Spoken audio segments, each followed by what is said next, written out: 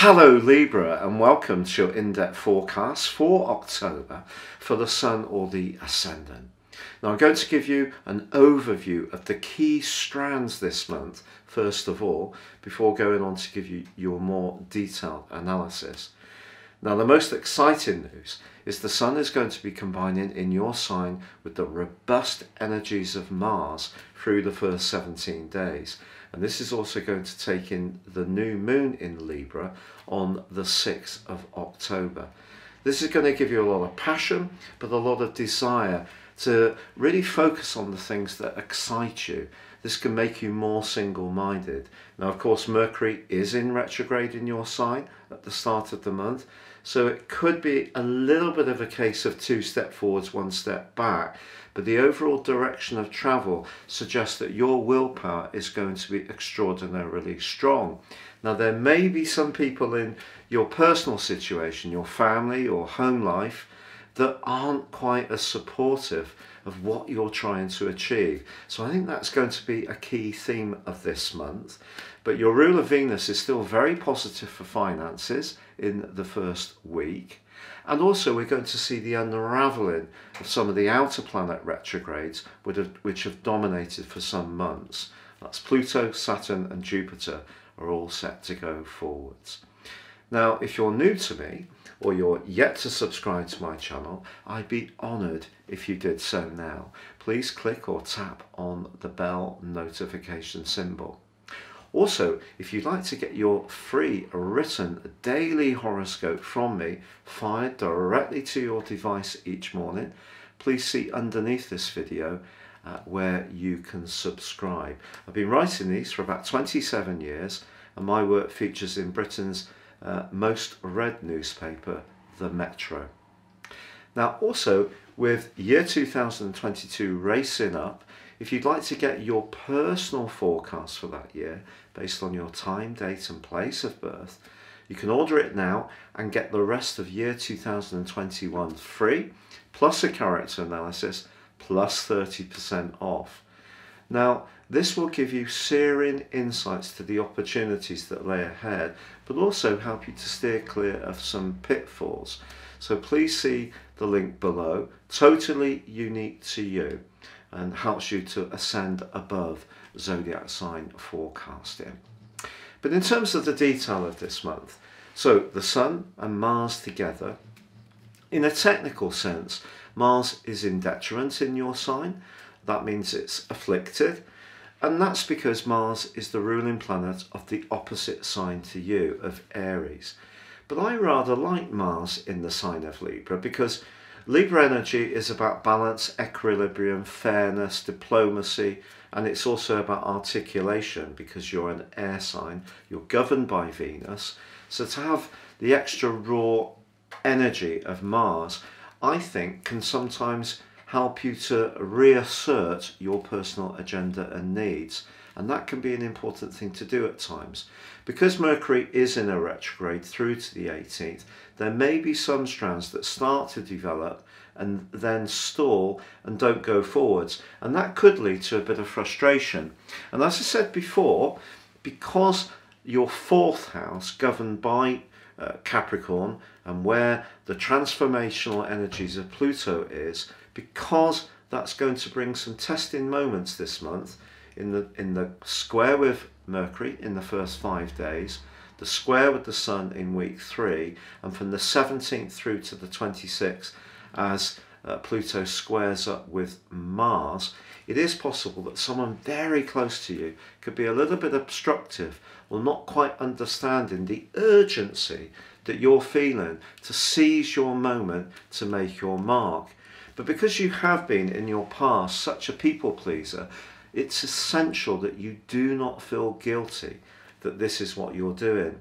Ironically, Pluto ends its retrograde also on the time of the new moon, on the 6th. Now generally that's going to be good for you.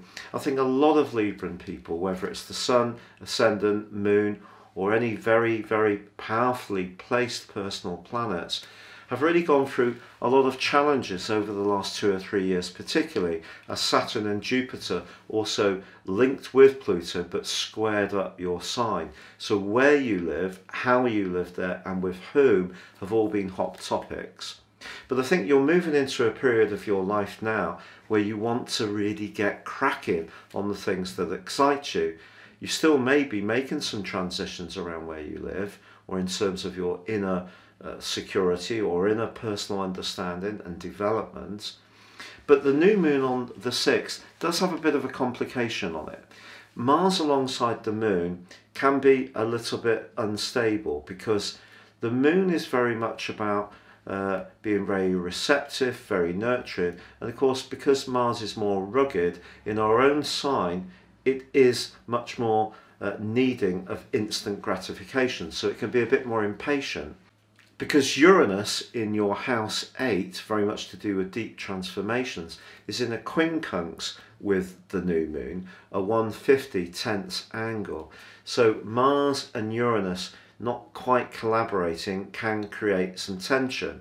So I think your desire to be a free spirit could come up against the personal feelings of those you're very connected to, or it may be to do with how you want to be more individual, may have some financial issues, or may see you wanting to assert what you need to do for you in a way which separates you somehow from someone that you have been more allied to in the past. So this new moon could be a new start, or see something breaking down where you take much greater power for your future plans. So very exciting, but potentially can create some ripples. Now on the 7th, your ruler Venus moves into the sign of Sagittarius. Quite sociable here. The 3rd house for you, as this is very much about everyday communication with neighbours, with siblings, and there may be an opportunity to have some kind of gathering or connection with people, because on the 11th, Saturn follows Pluto in going forwards in your sector of sociability.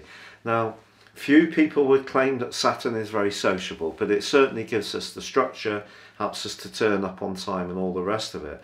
But I think it's more because Jupiter also goes forwards in your 5th house of joys on the 18th, but from the 10th through to the 16th, Venus, your ruler, is linking very constructively to the moving forward Saturn. So there can be a conversation that is about your creativity, about your talent or your flair, or romantically, which has a big impact and can be quite exciting and a very meaningful connection.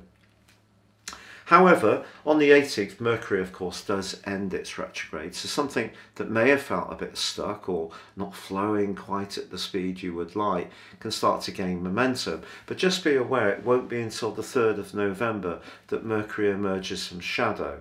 This means that it gets back to the point where the retrograde reached in its return. So once it gets back to that point, I really feel that something that's very important to you can finally start to see the results you want.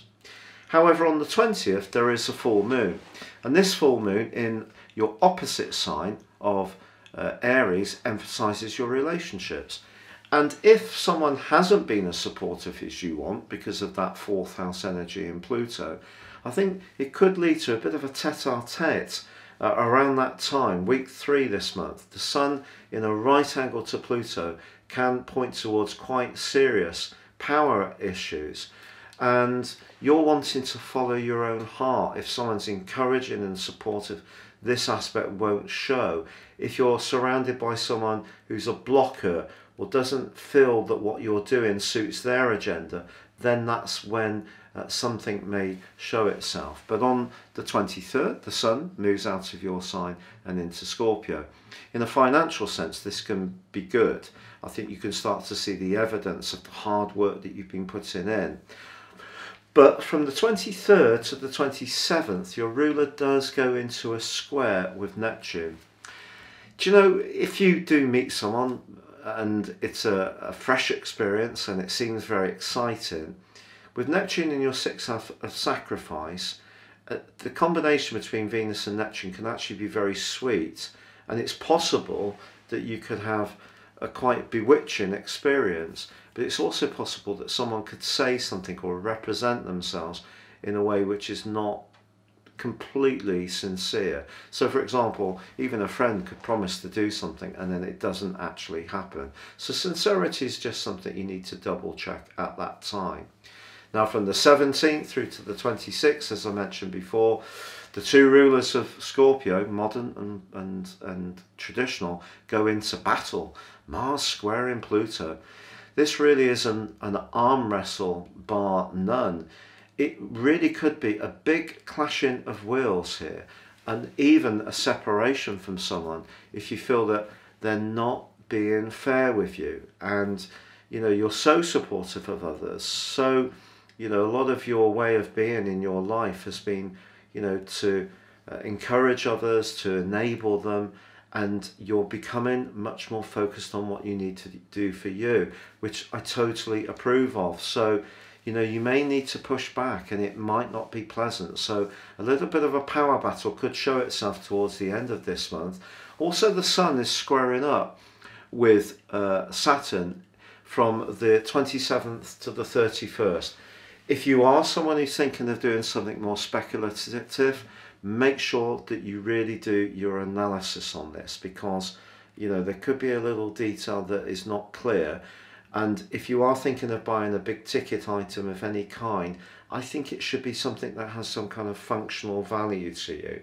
If it's just more decorative or more on a whim, I think you could end up with a case of buyer's remorse. But on the 30th, Mars does move out of your sign and into the sign of Scorpio.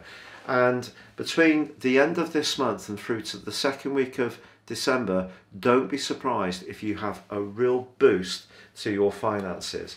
Also, your appreciation of the good things in life, whether it's good food or good wine or sensuality, are also going to be enriched. But as long as you can be a little bit disciplined as the Sun squares with Saturn, there's going to be loads of opportunities, I feel, to indulge your passion for really nice things. Very few signs have the stylish appreciation of a Libra, you know, whether it's clothes or to do with items for the home, decorative or furnishings. You know, you can have exquisite taste. And I think between the end of this month and the middle of December, all that hard work that you've been pumping into this month, and you know, the energy that the new moon is going to give you can come back to you. But just don't expect everybody close to you, or a matter linked to a property issue, don't expect that to go without some friction or transitions. It's been a real pleasure being with you, Libra. Thank you so much for joining me. Good luck and goodbye for now.